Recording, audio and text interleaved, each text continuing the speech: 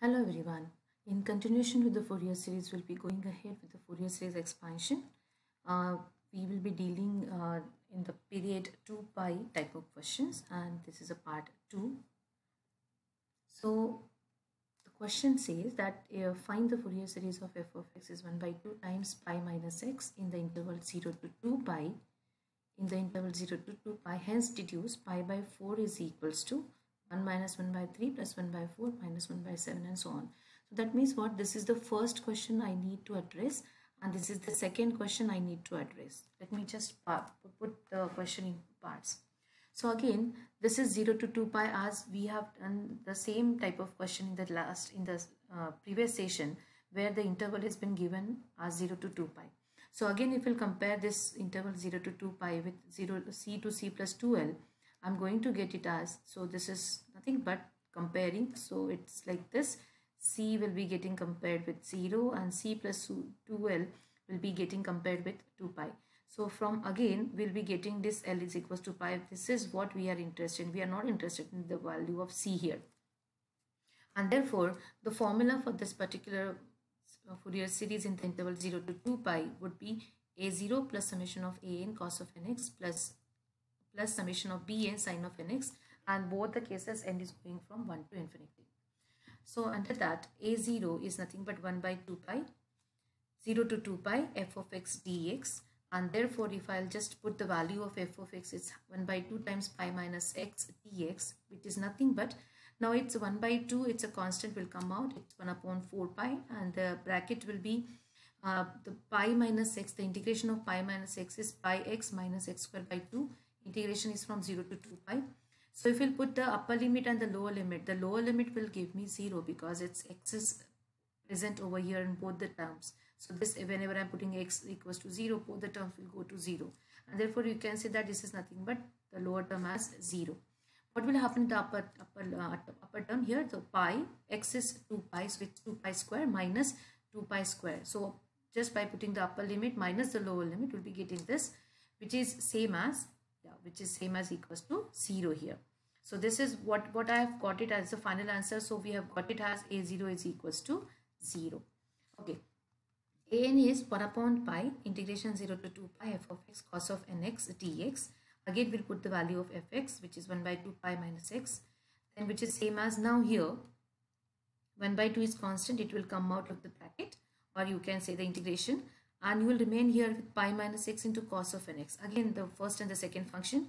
Now this is the first function, this is the second function here according to LIT rule. So this first function as it is into integration of the second will give us sin of nx upon n.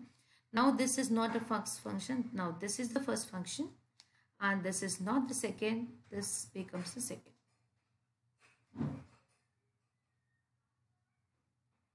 Yeah. Minus, so this is first function. So first function becomes here pi minus x, the differentiation of this function will be minus 1 here. So into integration of the second function, that is sin of nx upon n. So sin of nx upon n, the integration of this function will give me minus of cos of nx by n square, integration from 0 to 2 pi. And what will be the next? Now this becomes the first function, this becomes the second, and the role of this two function will get changed, and therefore the next term would be equals to plus times 0, and so we did not have to write down the first term, next terms, and therefore it is equals to, just by putting the upper limit, I will observe here it's a sin of nx, what we have discussed in the last time also, the sin of nx becomes 0 when x is equals to 2 pi and when x is equals to 0. So both the time this becomes, this sin of nx term becomes 0, and therefore we have to just deal with this particular one term. We have got 1, 2, 3 negative sign here, and that is what we will be getting one negative sign here. So upper limit will be going to get as 2 pi. So cos of 2n pi, right? So 2n upon n square plus this x becomes 0 here, and therefore it becomes here cos of 0. So cos of 0 upon n square. So we have got this, and which is equals to, again here equals to c. Clear? So this is what is the value of an. So we have got a0 as 0. We have got an is also equals to 0. Yeah, this is the reason for this one, because cos of 2 and pi and cos of 0 becomes 1, and therefore this minus 1 upon n square plus 1 upon n square will give me 0. What is Bn? Bn is 1 upon pi integration 0 to 2 pi f of x sin of nx dx, which is 1 upon 2 pi. So again here this is the f of x is pi minus x and sin of nx. So this is first function, second function, first function as it is, and into the integration of the second function becomes here, which is minus cos of nx upon n. Then now this becomes first, this becomes second. So differentiation of the first function will give me minus 1 here, and integration of the second function is minus of sin of nx upon n square. The same what we have done. Again this becomes first, this is becomes second, this is not a function now, and the next function is plus differentiation of the minus 1 will give me 0, and the rest of all the terms will keep giving you as 0. Now again if you observe, this sin of nx term is there in the second case. So again this term will go to 0. This term will go to 0 for x is equals to 2 pi and for x is equals to 0. So I need not to consider this second term. So I have to just consider the first term. So what will happen whenever I am putting x is equals to 2 pi? So it will give me pi minus 2 pi, right? So which is minus pi, and x is getting converted, x is getting replaced as 2 pi. So it's cos of 2n pi here, minus again the same term I have to consider, because this term is not working here, because it's already, I have explained this is equals to 0. So x is equals to 0, and this x is equals to 0. So pi minus 0 cos of 0. So it is minus of pi minus cos of 0 by n, and therefore the reason is this. This is what the reason we have defined, and therefore it's minus pi minus cos of 2 and pi. So cos of 2 and pi, cos of 0 becomes 1 here, and therefore it is minus minus plus, and this also minus minus plus, and therefore it is pi upon n plus pi upon n. You will get it as 1 by n. So Bn, the value of Bn becomes here 1 by n as the value for Bn. Now this is the Fourier series. I have just purposely put the same thing what we have discussed in the first page or first slide. The same thing, a0 plus summation of an cos of nx plus Bn. So every value will be putting up here, because as we have got this as 0, this as also 0, and Bn we have got it as 1 by n, only that value will come in the function, or you can say in the Fourier series expansion. This becomes here, just by putting the value of f of x, it's 1 by 2 times pi minus x sine of x. So if when n is equals to 1, it is 1 by 1 sine of x. N is 2, so this is the first term when n equals to 1. When n is 2, it is 1 by 2 sine of 2x. So this is the second term, n equals to 2. N equals to 3, 1 by 3 sine of 3x. N is equals to 3, and so on. So this is nothing but an expansion. So this is known as a Fourier series expansion of this particular function 1 by 2 times pi minus x. So what is the, so that means what we have addressed the question number 1. So we have to do for the second one. What is the question?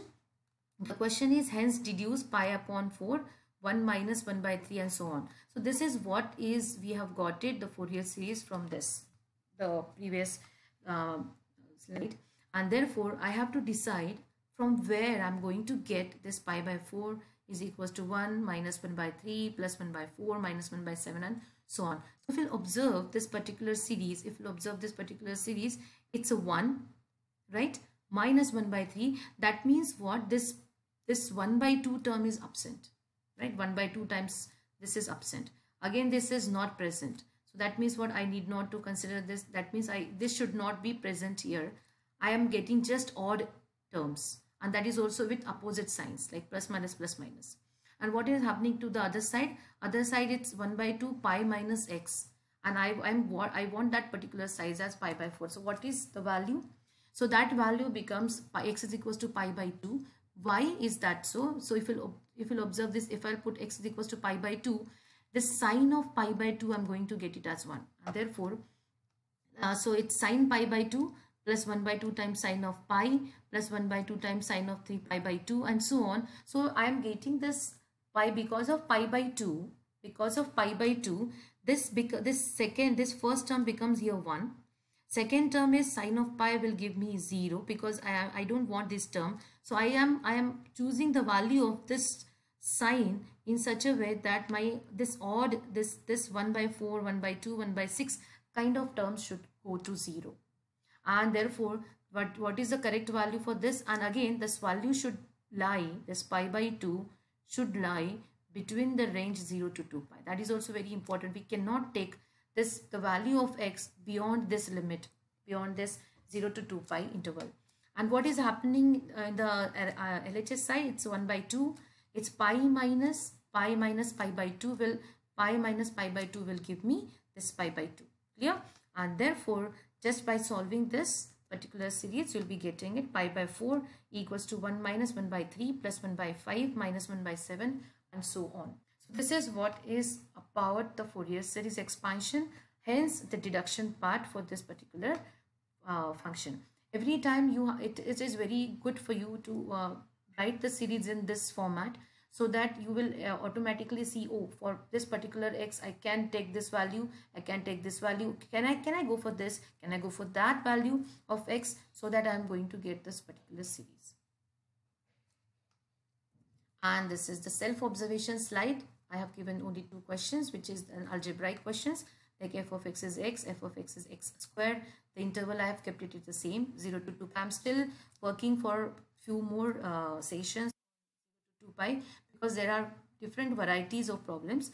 So few more sessions will be there based on this 0 to 2 pi, and most probably I'll be explaining the problems which are having different concepts, and there is something for me to explain you all.